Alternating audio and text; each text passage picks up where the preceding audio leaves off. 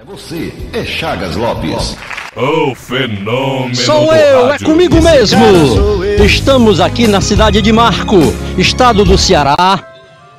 Nós viemos em comitiva, em caravana, exatamente para participar do monumental encontro do Terço dos Homens aqui da cidade de Marco.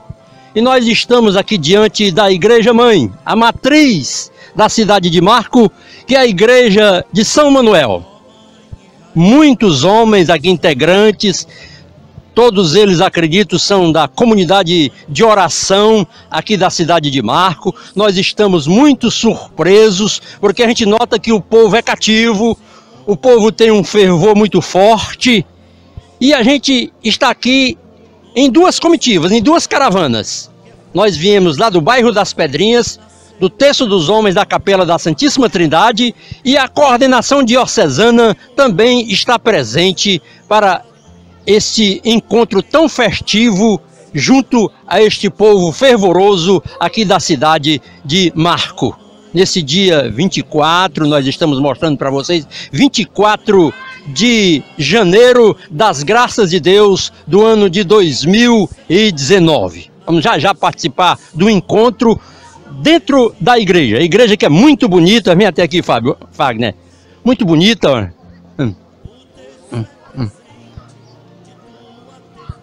O povo participa, interage, e é muito bom a gente estar aqui, porque a gente nota que as pessoas são realmente fervorosas e comparecem maciçamente a esse encontro tão festivo aqui do Terço dos Homens da cidade de Marco. Boa noite, meu amigo. Boa noite. Aqui, quantas pessoas mais ou menos comparecem às quintas-feiras aqui para esse encontro aqui na comunidade de oração de vocês? Aqui no Marco eu não sei não, mas lá em Santa Rosa eu sei que dá um cadinho de gente, viu? Você é da comunidade de Santa Rosa, onde é que fica?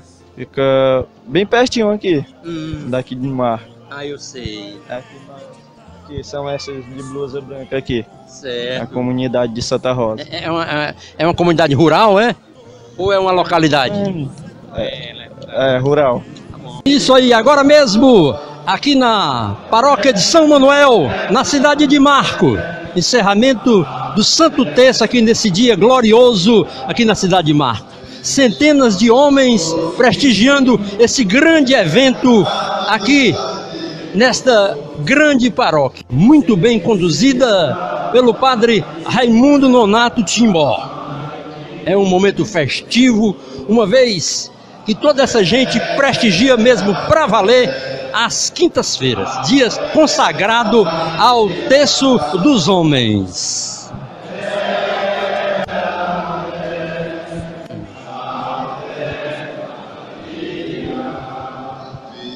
Você que é dessa região também faça questão de estar junto a esses valiosos homens aqui da cidade de Marco.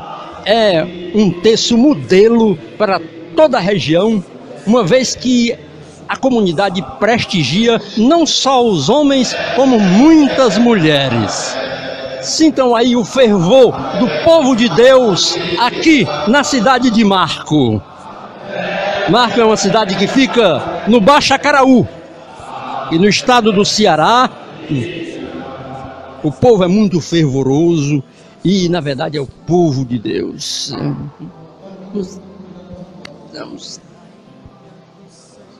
Vamos tentar já conversar com o padre Raimundo Nonato Timbó.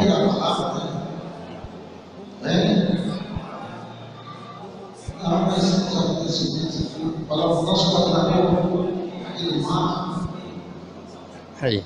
Agora a foto oficial de todos os homens, inclusive as comitivas que vieram de Sobral. Tanto a coordenação diocesana, como também alguns componentes, alguns integrantes do Terço dos Homens do bairro das Pedrinhas.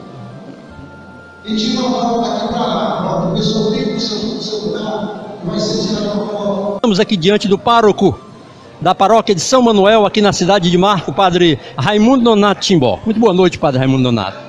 Bom, boa noite, eu queria agradecer a coordenação diocesana do Terço dos Homens para vir até a nossa paróquia e fazer essa motivação, né, para que os homens do terço não percam essa devoção tão bonita a Nossa Senhora. A Achei muito interessante quando o senhor se pronunciou e disse que a Câmara Municipal aprovou os dias 13 do mês, só 13 de maio, né? Em homenagem ao texto dos...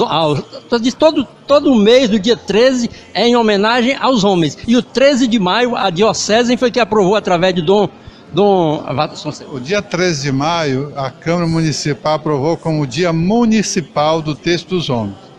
E Dom Vasconcelos também atendeu o nosso pedido e decretou que no 13 de maio também seja o Dia Paroquial do Texto dos Homens. Então, no dia 13 de maio, é Dia Municipal e Paroquial do Texto dos Homens. Como é que está a sua experiência aqui como pároco aqui na cidade de Marco? A cidade de Marco é um povo que tem muita devoção, um povo piedoso, tem muito respeito à hierarquia, Deus. Há quanto tempo já aqui na paróquia? 1 ano e pouco. 1 ano e pouco, né? É isso aí. Pretende ficar por muitos anos? Aí, depende aí da diocese. Aí, uma palavra de Dom Vasconcelos. É isso. O senhor já passou por quantas paróquias, hein, Padre Raimundo Nonato Timbó? Eu passei 6 anos como reitor do seminário, 4 anos como pároco de Freixeirinha, 17 no Ipu.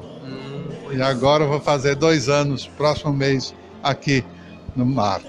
A vida de um sacerdote é assim um tanto privilegiada, né? Porque a própria palavra já diz tudo. Sacerdócio, sacer é sagrado e dote é dom. É uma bênção de Deus ser sacerdote, hein, Padre Raimundo Nonato Timbó? A função do sacerdote, né, é levar a Deus aquilo que o coração do povo. Ao mesmo tempo, ele tem a missão de integrar os carismas a serviço da pastoral e a pastoral a serviço do povo de Deus, né? A missão que o Senhor nos confere, e a gente agradece a Dom Vasconcelos por me colocar nessa paróquia, né? E depois como vigário episcopal, sendo uma extensão do seu governo aqui nessa região. Muito obrigado aqui ao senhor e que seu ministério seja assim profundo de muitas graças e bênçãos. Eu espero que a gente possa caminhar cada vez mais com essa visão e essa intenção com o texto dos homens presente em nas paróquias da nossa região. Muito obrigado pela presença. Bom, aí Padre Raimundo Nonato Timbó, muito cortês, muito solícito para conosco. E a gente agradece a você que acompanha a nossa página no Facebook e o nosso canal no YouTube. Muito obrigado a todos, momento realmente muito festivo, toda a nossa comunidade gostou muito. Senhor Aloysio, o senhor gostou aqui de estar aqui conosco e na cidade de Marco? E aqui que é a sua terra natal? A minha terra natal, gostei muito do texto, que Deus ajude, que continue desse jeito, cada dia aumentando mais. Tá bom. E esse cidadão aqui, você é de que comunidade?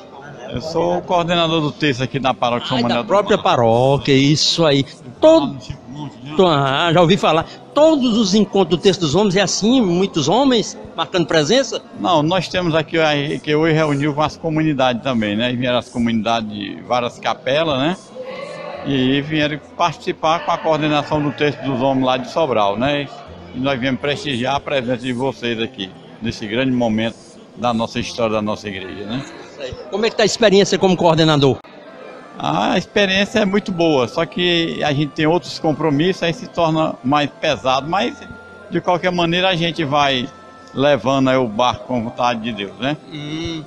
Tá bom, tá bom. É a presença da coordenação aqui sempre presente. Cidadão que veio lá de uma comunidade aqui da região, né? Sou Sidney, coordenador paroquial da Paróquia de São João Batista. Nós estamos hoje muito alegres com a chegada do nosso novo pároco, Padre Ednardo, que está dando conta do recado, graças a Deus.